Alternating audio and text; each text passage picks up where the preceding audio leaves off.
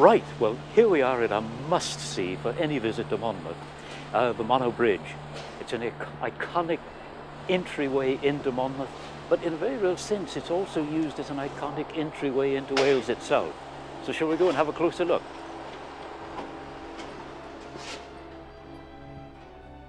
It was built in the 13th century. The traditional date's 1272, but as we don't have documentary evidence, we can't really say for sure.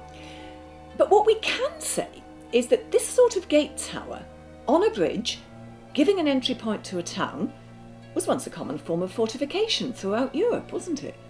Indeed, but today this is the only example surviving anywhere in Britain. It's changed a bit through time, though. It has, although if you look carefully you can still see features like cross-shaped arrow loops.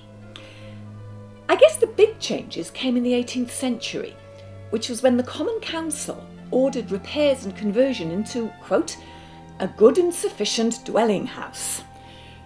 Yeah, and that's when the battlements gave way to the pitched tile roof. And didn't they build an extension, projecting over the river?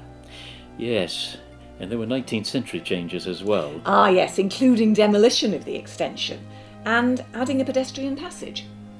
And one of the biggest changes of all was much more recent: pedestrianisation of the whole bridge.